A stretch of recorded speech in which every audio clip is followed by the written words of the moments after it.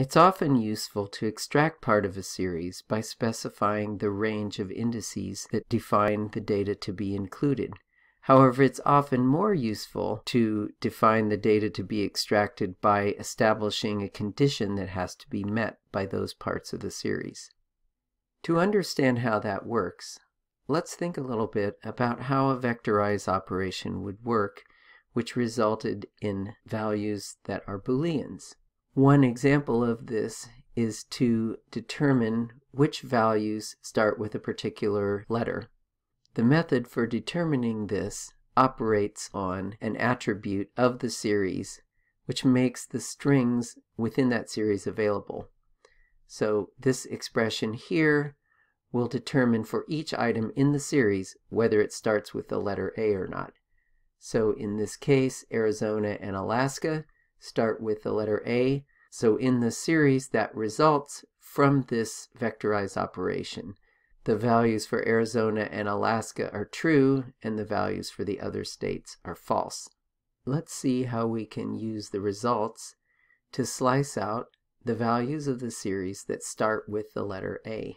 In the previous examples, we passed into the square brackets of LOC either a list of indices or a range of indices that defined the parts of the series that we wanted to slice.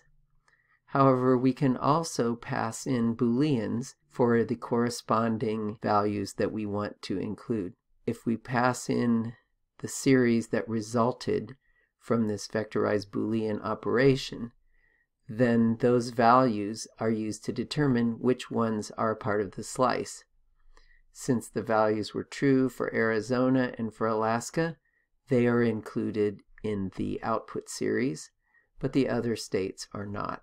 This generates another series that contains the same corresponding label indices as in the original series, but that includes only the ones that correspond to Boolean values of true. Let's see how this works in real life. Here I have a condition that's a little bit simpler. Is the value of the item in the series equal to Tennessee? We see that only the second value is true and the rest of them are false. Here's the condition that we were testing in the diagram. Does each of the values start with the letter A? Arizona and Alaska do, the other ones do not. In this example, I'm passing the condition, whether the state values are equal to Tennessee or not, into LOC inside the square brackets. When I do this, I see that the output only includes the item for Tennessee. In this case, the condition that I'm passing into the square brackets is that each of the items have to start with A, and I see the result is Arizona and Alaska along with their corresponding label indices. So the output is a series, even if there is only one item included in that series.